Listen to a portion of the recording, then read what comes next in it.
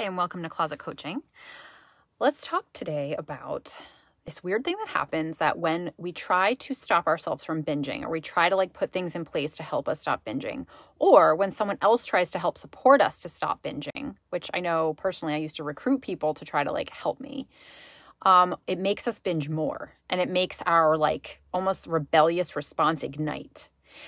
The typical way of thinking about that is that, oh my gosh, what is wrong with me? I always just self-sabotage, or I'm always punishing myself. Why do I do this? There's something wrong.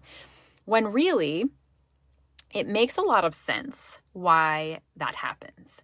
There's a few reasons for it, but it boils down to the fact that binging is doing something for you. There's a reason why we're binging. And so when there's a threat of that being taken away, it ignites the part of us that wants to protect us and say no, we need this. Binging would mean that we're going to get less, and we're already having thoughts of having restriction in place. Even if you're not physically restricting, but you're mentally restricting, this is still true. There's something in you that's actually fighting for you. It doesn't have all the information necessarily, but it is something that's working for you and feels like it's being threatened, because the binging is serving a purpose. Figuring out what your what the purpose of your binging is it a unique exploration for everybody.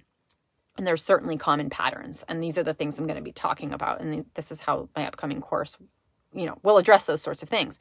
But ultimately, to be able to see it as there's a reason that I'm doing that. It's a sign that I need my binging for something. What is that thing? That's the deeper question, more so than how do I get myself to stop? Because the rest will follow once we know what the binge purpose serves. But anyway, that's it for today. I will see everyone tomorrow.